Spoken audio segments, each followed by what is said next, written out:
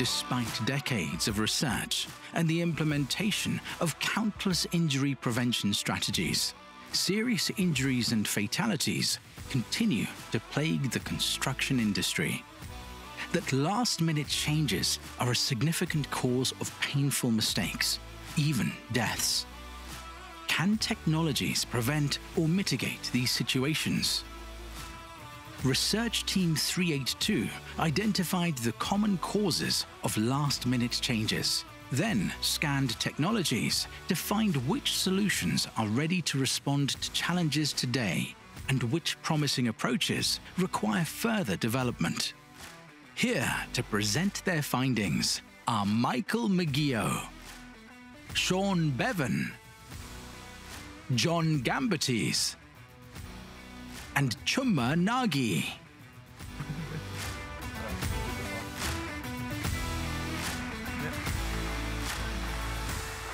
All right. So, good morning, everybody. My name is Mike McGeough, and I am the chair of RT-382. I'm also an environmental health and safety manager from Con Edison, and I'm here as the chair of the team to present the results of our research from the technologies to prevent serious injuries and fatalities related to last-minute work changes study. Today, I'll be giving the presentation along with my co-chair, Sean Bevan from Floor, Dr. John Gambatis from Oregon State University, and Dr. Chumma Nagy from Texas A&M. As we saw yesterday during the safety index indicators, CII companies are doing an excellent job in regards to our injury rate. But it's kind of flatlined over the last few years. And we're still seeing a significant amount of fatalities across the industry. So we're hoping that the information that we provide today can be used at your companies to help drive that zero harm, zero accident culture. As you can see, we have our RT-382 is comprised of a highly experienced, diverse, and if you saw from last night, a pretty exceptional karaoke group from industry and academia, representing both owner, design, and construction organizations, as well as technology providers and insurance organizations. That's a last-minute change, I guess. All right. So, study scope. What was our study scope objective? So, in a perfect world, we give a worker a task, and they aim to complete their study their task in a timely, efficient, and safe manner. And that's indicated on the screen by the green check mark. But as we all know, nothing goes according to plan, and some sort of change would occur during their operation, whether a broken tool, traffic conditions, and so on and so forth. So what is a change? A change is an unexpected, unplanned, non-routine deviation in a condition, action, or process. And the research team said that when a change does occur, that is a chance of something bad happening, such as a significant injury or fatality, better known as a SIF, and that's indicated over here by the red X. But we also looked at that these things manifest from a last-minute change. So what is a last-minute change? It's a difference between a regular change, but a last-minute change is a change that occurs or manifests at the work phase when there's limited time available to plan and address for the change. All right, so the team looked at how we can use technology to help bridge that gap between last-minute changes and help prevent these SIFs from occurring on our job projects. So what does this look like in the real world? So let me give you a quick example. Let's provide an urban environment. Let's call it New York City. I mean, that's where I work out of, so why not? And we very busy area, a lot of traffic, a lot of pedestrians, a lot of outside safety influences that occur on those projects. And in this instance, a worker was tasked on working on a high-pressure gas main and trying to repair a valve. And in doing so, the worker had to put a bypass onto the valve. And when he put the bypass on, he started trying to close the valve, and he noticed that the valve wasn't closing as it should. And that is your change, something that was unplanned, but it was something that the worker noticed. So the worker then had to make a decision. Well, if I leave this bypass in, I can't open the street again, and now I have the city breathing down my neck to open the street. We know how city streets can be during rush hour, right? Then there's outside influences coming from members of the public because the sidewalks and the roadway are closed, and from the supervision to get the job done on time. So the worker made a conscious decision in this case to try to troubleshoot this bypass.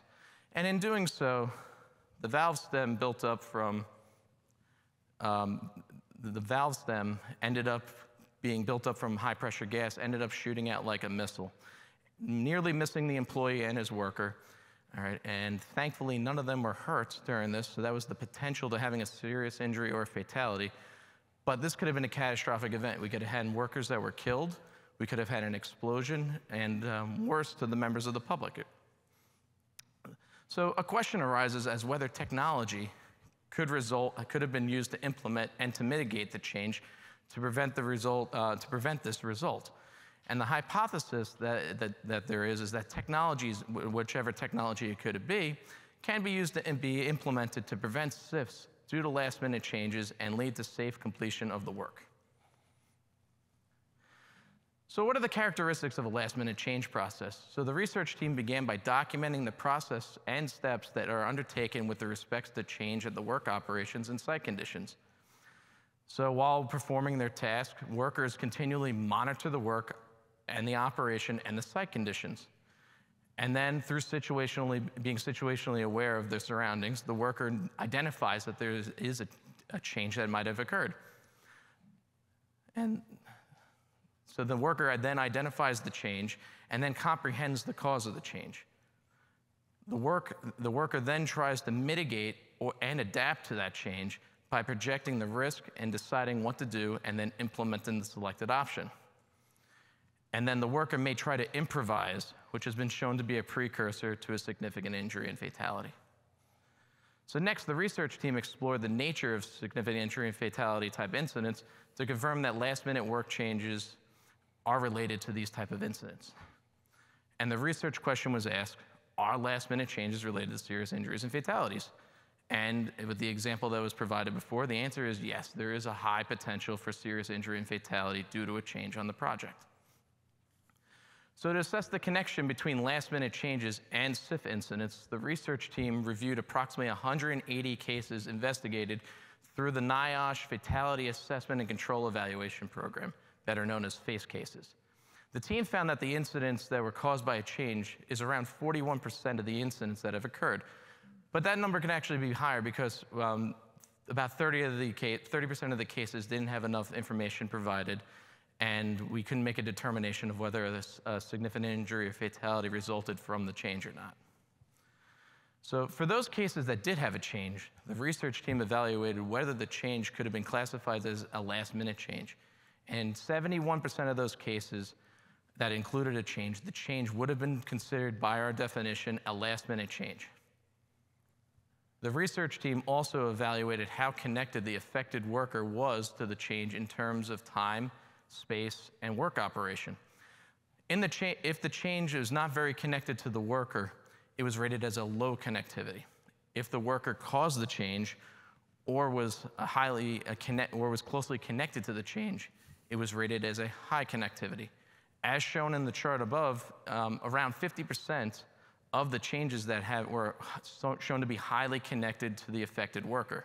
And this result indicates that any technology that would be implemented should be implemented at the worker level. The research team also was interested in the types of changes that led to significant injuries and fatalities. And as you can see in the chart above, the greatest number of SIFs were related to worker equipment usage, work process, work area intrusion, and worker equipment path. Thanks, Mike. Before determining if technology could be used to reduce SIFs, the research team had to determine the types of technologies available in construction and how they relate to last-minute change. As you can see, there are many different technologies available, including technologies such as BIM, 4D CAD, virtual and augmented reality, autonomous robots, drones, and wearables. 40 technologies applicable to last-minute change were identified. And these technologies, they can be organized into 7 broad categories, including communication and mobile computing, sensing, visualization, monitoring, automation, site control, site access, and artificial intelligence. The research team collected detailed information on each of these technologies related to its features, its capabilities, availability, and many more characteristics. The information was compiled into a technology catalog and will be available in the final report. One of the more important aspects of technology success, and to the extent at which it's ready for use. So technology readiness assessments, or TRAs, are conducted to evaluate a technology's readiness for use. Based on the assessment, a technology readiness level, or TRL, is assigned to the technology. TRLs are commonly ranged from 1, which is basic research, to 9, which is fully developed and operational, as seen in the graphic prepared by NASA. The research team evaluated each of those technology categories and assigned a TRL rating. As you can imagine, communication and mobile computing rated the highest. I mean, all of us have a mobile phone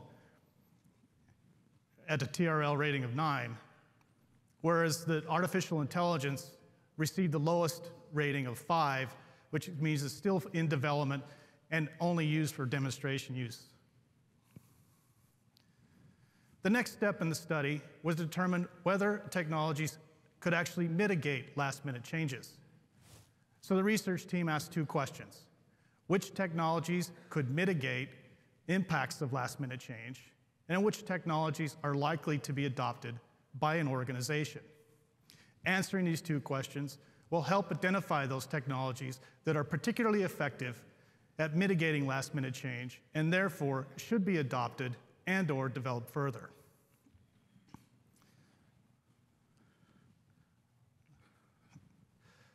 If you look back at the situational awareness steps a worker goes through to identify and mitigate last-minute changes, the research team mapped each of the technology categories to the situational awareness steps. All but communication and mobile computing demonstrated that they could monitor and identify and comprehend last-minute change and even send alerts. Only site access and site control and artificial intelligence shown any ability to determine and implement actions when last-minute changes occurred. Of these 2, only site access, site control are at a high enough readiness level for use.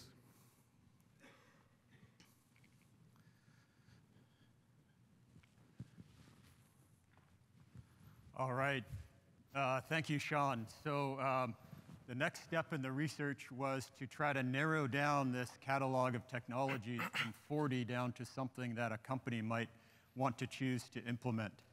And so we took it upon ourselves as a research team to analyze the different criteria for selecting a technology, and based on a couple things: importance and also applicability.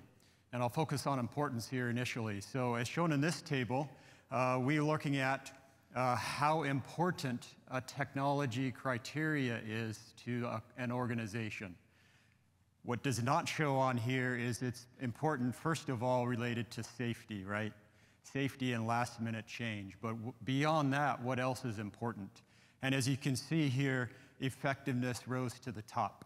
Effectiveness, then cost, then ease of use, and so forth on a scale of 1 to 5, low importance to high importance. The red values there, 3.5 and 3 for type of control and extent of development, those were 2 categories where we did not reach consensus for our research team. However, the others, the black ones, we did reach consensus. So those are the importance categories that an organization typically focuses on. The second thing that we looked at is, for those importance categories, how applicable are they to each technology category that we talked about previously, that Sean mentioned. So we did another analysis where we looked at applicability and scored applicability. And that's in this next table here. So here we are saying, how important is effectiveness, cost, ease of use, type of control to worker condition sensors or to worker location sensors? And you can see the weighted average there some statistics that we do to come up with an average rating based on both the importance and the applicability. Narrowing down now to which of the technologies would an organization really want to move forward and apply. So now we're getting closer to what we should focus on. We also look back to what Mike mentioned previously, and that is the NIOSH FACE cases. And those NIOSH FACE cases showed us an important result. And as we go back to that chart that Mike showed, we see that the types of changes that lead to incidents related to predominantly equipment usage, process, and worker equipment path. And when we saw that data, we saw, okay, there are two different categories of technologies that we should focus on. One being worker equipment proximity technologies, and two being work process, a change in the work process. You have a planned work process, you go about your work, and then there's a change in that work process. Can we detect that change? Can we mitigate it through technology? So that's our next step in our research, which is to then investigate these two different technology categories. Thanks, John. Yeah, so as John said, the research team then focused its efforts on these two technologies, the equipment proximity alert technologies, which monitor the surrounding equipment and alert operators and workers of potential hazards. And then the next technology was smart construction and artificial intelligence, which could be used to identify whether there had been a change to a planned work process and act to mitigate that change. The research team used a combination of equipment user surveys, targeted technology evaluations, and applications of the adoption protocol, which will be discussed later in this presentation, to explore each of these technologies further. To get in a little more detail, the worker equipment proximity alert technologies, like I said, are located on equipment and alert operators and workers of hazardous proximities to the equipment. In some cases, we found that these technologies can actually take control of the equipment, for example, to keep the operator from moving into a hazardous area, a defined hazardous area, or stop the equipment if workers are in danger close to that piece of equipment. Proximity alert systems are available to utilize a variety of technologies, such as RFID, computer vision, reflective material sensors. And these technologies we found are available can be available as standard equipment on the original equipment manufacturer, or they can be produced from a third party and installed practically on any machine. The smart construction and artificial intelligence work process change technologies are those that are able to detect change to a planned work process and then take action to mitigate that change. There are some systems that have been developed that contain AI capabilities and are able to perform parts of the situational awareness, but most of these systems are still in development and require full development to fully realize the full capabilities of AI. What the vendors are promising, of course, is that the future systems will actually combine engineering, planning, and staffing data, along with monitoring systems, such as some of the technologies identified today, to combine a complete ecosystem and to provide full situational awareness to last-minute change. All right, thank you very much, Sean. Okay, so we've gone through a lot of information. We've gone through the identification of technology. We've also gone through the process of figuring out what criteria would be relevant if you have to select these technologies, especially looking at it from a safety perspective. So how do we take all this great information that we went through in the research and use it in our organizations? So this phase of the presentation is going to be looking at how we can provide protocols and processes that you folks can follow if you are in the process of identifying the right technology to use to help improve your safety, especially within the context of last-minute change. Now, to help us develop the protocol, we have two fundamental questions. The first question here is going to be, what adoption factors are going to be important within the context of reducing SIFs that are tied to last-minute change. The next is what protocol should be followed to decide whether to adopt a technology or which technology to adopt if you have several options. As Sean had mentioned, we looked into proximity sensing technologies. We have several of those on the market right now. So if you were to decide which one to use, how do you do that? We have previous studies that show that most companies do not necessarily have a process to arrive at that answer. It's based on experiential knowledge, or basically looking at what your competitors are doing, or what your colleagues are doing, or what the vendors provide for you. But we want to provide something else that you could use to arrive at an objective decision. All right, so the very first step, we went through the literature to find all the factors that are applicable to the context of this study. And we identified about 44 different factors which can be classified in 5 different categories. We went from the 44 and we tried to narrow them down to the ones that are very important, which we did, working closely with the SME experts, or the experts we had on our team to help us narrow down that list. Now, looking at the categories, the first category was the technology category, so the factors that are intrinsic to the technology. And as you would kind of like assume already, one of the most critical factors would be the impact of that technology to safety. So look at it within the context of proximity sensing alerts.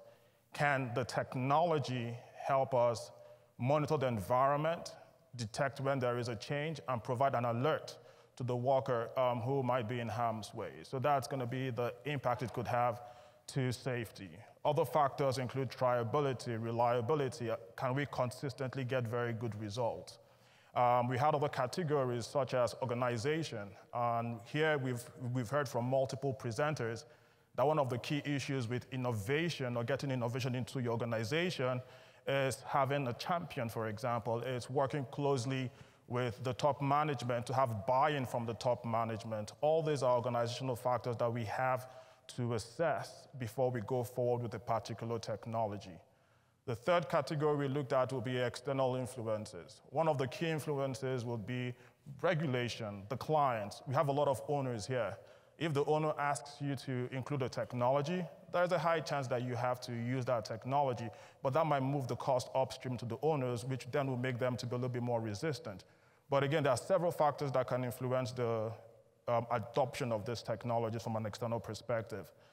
The fourth is a critical factor, which is tied to the individual. A lot of times we adopt technologies and we ignore the folks who are going to be using it, so the boots on the ground, the folks at the work phase, which is wrong because we will not gain diffusion if we keep on doing that. So it's critical that we assess these technologies with their input and also figure out if it's something that they can use and use it effectively. So providing the right training, ensuring that they have the capability and capacity to use the technology. And the last is something that I found very interesting, which kind of resonates with the earlier discussion about supply chain. You know, working closely with the vendors, the folks who have these technologies, who have that domain expertise. You need to work with them, but you need to also ensure that they have the expertise in terms of providing you with that training for your workers if they need it, and other after-sales services as well. So after going through the factors, we had to then come up with a protocol. Now, in the knowledge base, you will have access to the protocol that we came up with, but this is a simplified version that I'm going to be running through here. So the very first is going to be, what do we do? How do we start the process of integrating the technology into our workflow? First of all, we recommend that you want to have what we call a preliminary feasibility evaluation, where you look at the very critical factors that if a technology does not meet those factors, you will not go forward. This saves you a lot of time. So things like cost, its effectiveness, and the ability for us to scale the technology if indeed adopted.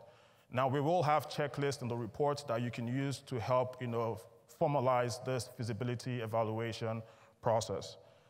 The second is a more in-depth review of the technology. Again, this is you assessing the technology based on what I just went through in the previous slide, those 5 different categories, assessing the technology to ensure that it meets those factors within the categories.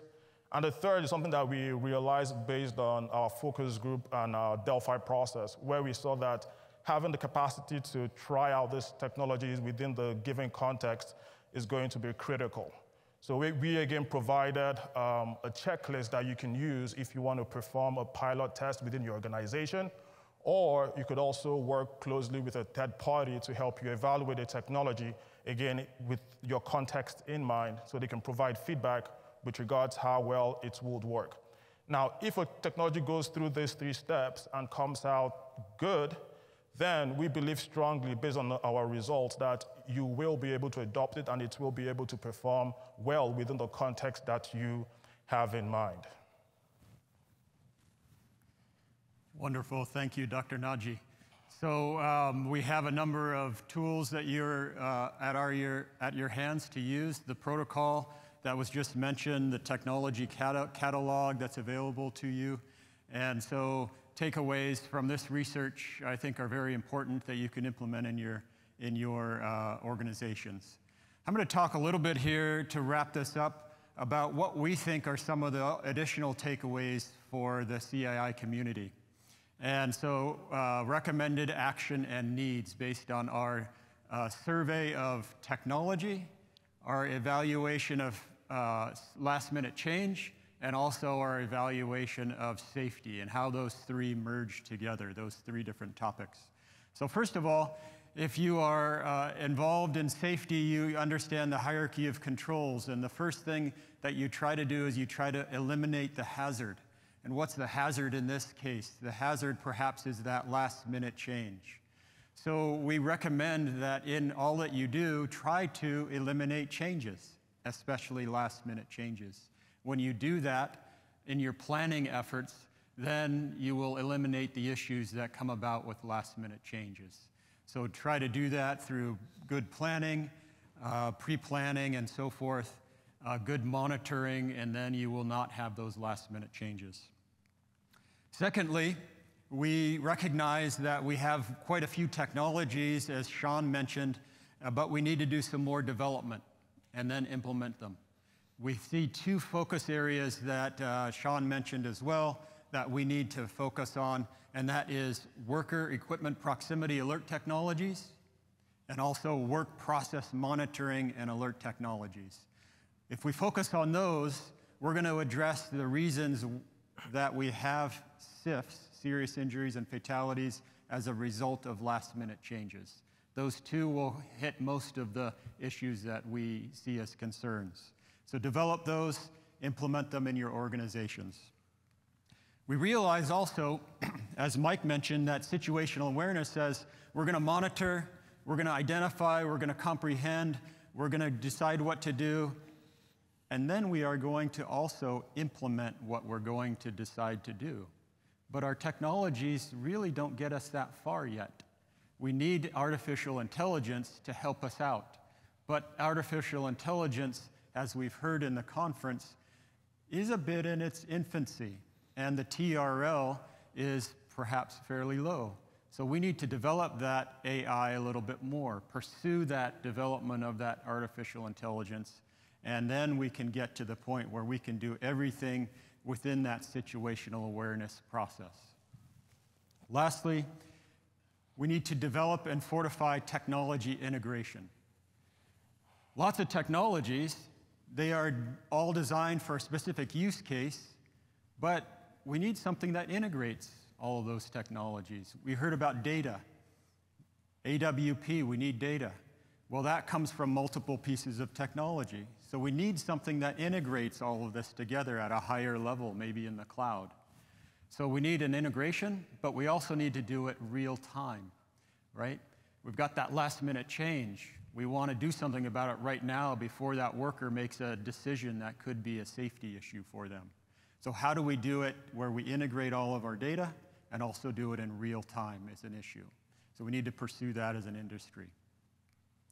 2 other things that we think are important are more on the issue of how much technology and is it effective or not. So the first one is something that is called levels of automation.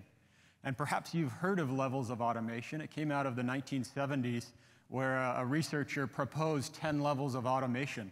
And it basically says, where are we on this progression from the human does everything at level 1 down to the technology or the computer does everything in levels 7 through 10.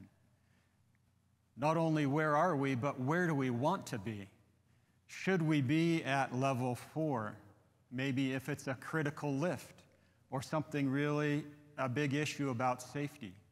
Where does our organization want to be in terms of how much technology we want to implement? Because we rely on technologies a lot, and they're good for some things, but maybe we want the human to be involved for other things. Humans are not perfect, though. So we need to find that right balance. And I encourage your organization as you move forward to figure out what that balance is. Where do we want our humans to be involved? Where do we want our technologies to be involved? So levels of automation. Secondly, is a relationship between readiness and effectiveness, or potential technology effectiveness. We realized as we went through this that we have technologies that are fairly ready to use, the TRA that gets us the TRL, but maybe they may not be effective, or the effectiveness is not there yet. And that effectiveness is the ability to mitigate impacts due to last-minute changes. So let's go through the different quadrants here. As you can see, technology readiness on the horizontal scale, technology effectiveness on the vertical scale, and the lower left quadrant might be technologies where they kind of need some further development. They're not yet ready, they're not yet effective because we can't get the value out of them that we want. So they're either further development is needed or they are really not applicable. They're not really going to do what we want. Second category might be on the lower right, which is acceptable, a title we gave to this category, where they are highly ready, but maybe not really meeting our needs or not very effective. You can perhaps imagine some technologies that fit into that category. Upper left might be a promising category. They are maybe still in the development, low readiness, but they have lots of potential. What fits into that category? Maybe AI, right? Lots of potential there once we get that perfected. Lastly, the upper right is impactful, and that's where we want to be. Highly ready, very effective in providing us value for our projects. And so as we go through our evaluation with our protocol is where does it fit in this chart right here, and try to identify where that is, and that might guide us as well. With that, I'd like to say thank you from the whole research team up here, and we have some members in the audience as well. Thank you for your attention, and we have some time for questions. Thank you so much. Excellent presentation and excellent research. We have a few questions, and we have a few minutes, so let's take advantage of that. This one is, to me, fundamental. Most construction workers have a get-or-done mentality. What training materials are available to help the boots-on-the-ground guys and gals embrace the technology and not try to bypass the systems? What are your thoughts there? So one of the things that we looked into while we were doing the research is actually bringing some of the technology and some of the surveys to the actual workers that would be using that technology. And if we got buy-in from them at that start, rather than just saying, here's a piece of equipment we want you to use or a tool we want you to use, and we know how that goes normally, where it ends up in the back of a trailer or in a truck somewhere, but we're actually giving them, we actually think it's beneficial to give them the opportunity, the worker, to actually help pick the technology that they feel would be best for them to be using. Okay. Yeah, I can add to that. With regard to specific materials that folks can use, I know there's been some push now from the Department of Labor around the use of drones. So there is a training material around like the safety risks tied to drones that is available to everyone in the Susan Harewood Safety Program. So you can always access such materials. And in addition, I think that's one area that actually needs more research. I know I've spoken to Dr. Gambitis and some other researchers about how do we come up with information, training materials that would help, not necessarily to convince per se, but to help inform workers about the benefits of using the technologies. Because a lot of times they might see it from one perspective, like with wearable devices. They will be thinking about, oh, I have to give away my privacy and I might have issues with data security, but there are intrinsic benefits. So how do you communicate that? There is little research on how best to do it, but that's something that we are trying to bridge in the near future. But resources, Susan Harewood will give you some information about the use of drones. Thank you. Okay, very good.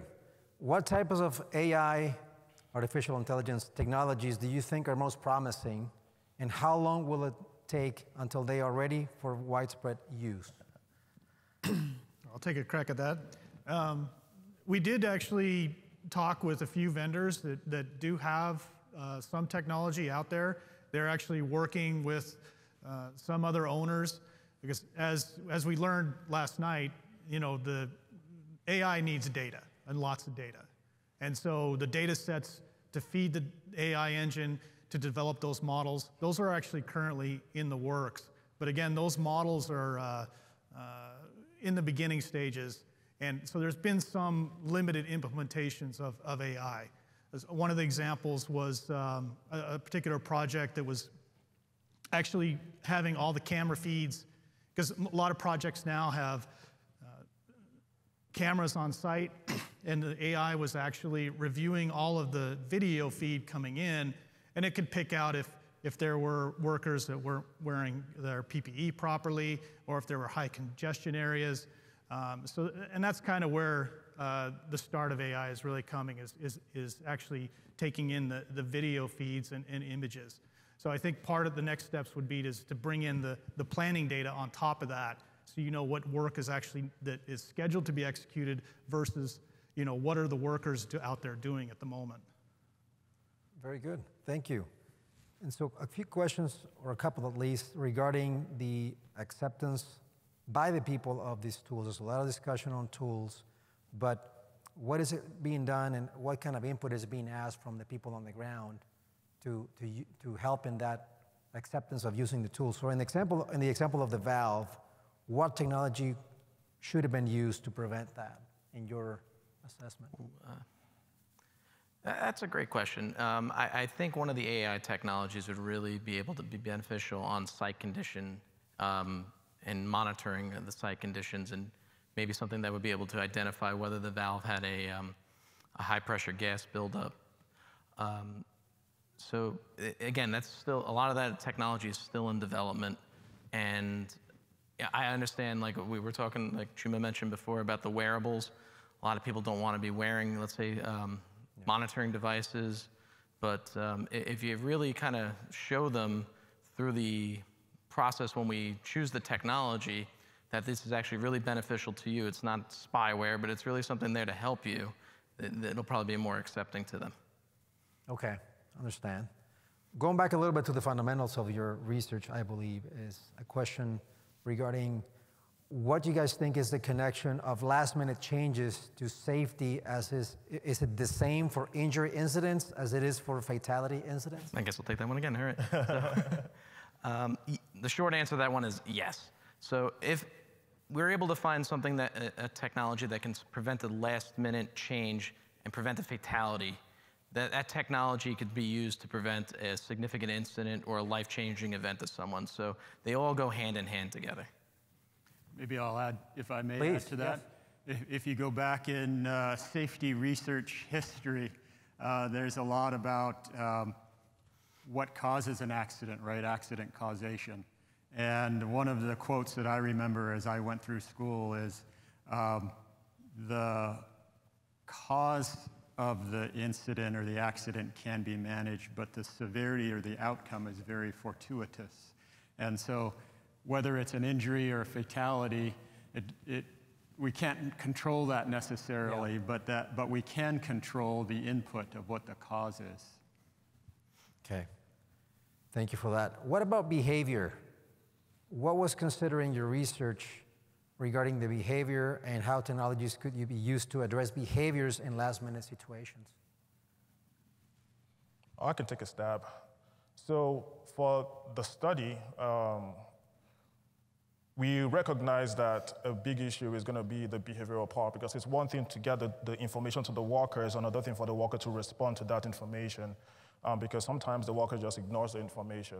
So we hope that in the near future, as we get more familiar with this technology, as we try to reduce the barrier associated with the technology, that the workers will see benefit, because a lot of the safety concerns that we have, yes, a lot will be tied to the system, but a lot come back to the worker as well. So ensuring that they have a complete buy-in, I think that was one of the recommendations that we have, and that was one of the reasons we have in our protocol the individual section where you have to bring them in. You need the feedback from them before you go forward with adopting the technology, because if you don't have that feedback from them, you end up deploying it and they end up ignoring it. And we've seen that with some of the vehicles that has great technologies to detect fatigue and so forth, but sometimes they can numb the technology because they feel it's just, Big Brother, or with the productivity alert systems where they can shut it off because they feel it has a lot of false alarms. So bringing them in early on and again, trying to make them see sense in using the technology, that would help them drive the human behavior.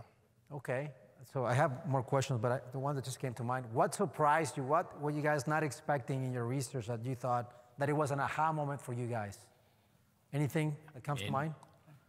It was a 2-year research, and I think we only scratched the surface on the amount of technologies out there. There's so many amazing technologies, and every time we had a meeting, we'd find something different, and I was just really blown away by the types of technologies that were out there, and I'm like, wow, how have I never even heard of anything like this?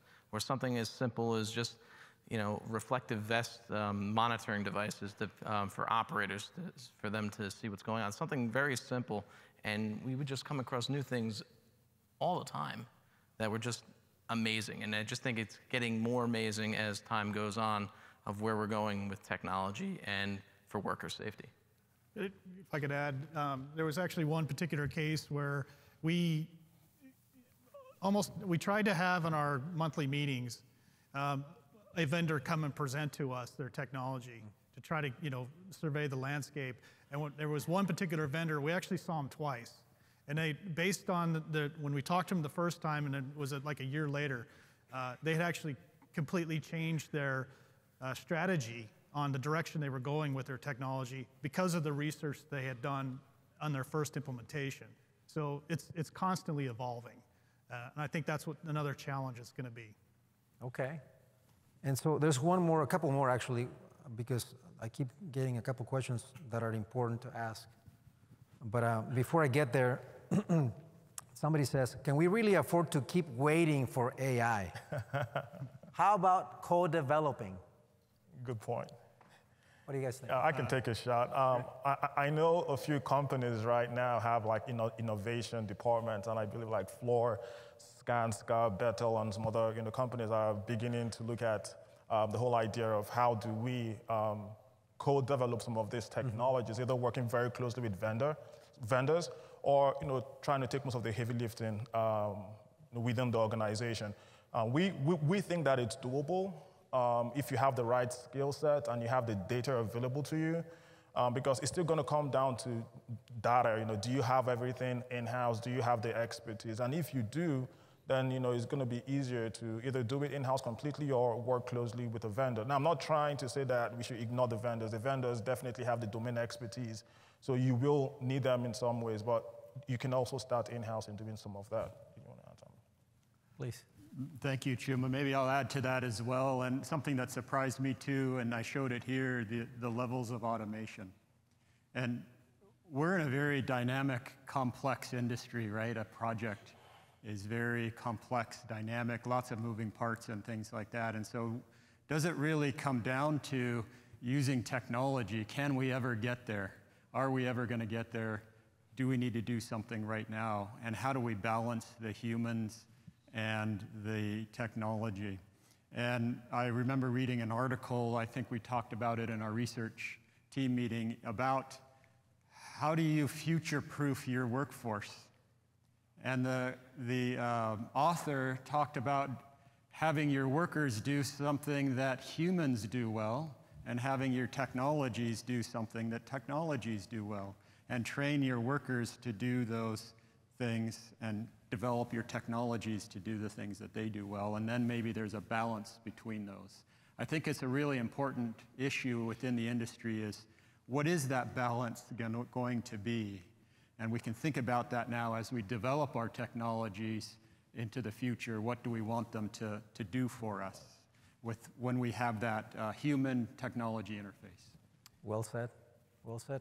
So I cannot finish this segment without asking, because we got a few questions here, requests for Mike to show us your lucky sock. Oh, God. I bought Pink Floyd socks last night. So there they are. That was great. Take advantage of the, you know. Very good. Thank you. Thank you for the questions. Thank you for the panel presentation. Thank you. Appreciate it. Thank you. Very well done. Thank you, gentlemen. Who submitted that question? I got a few of those.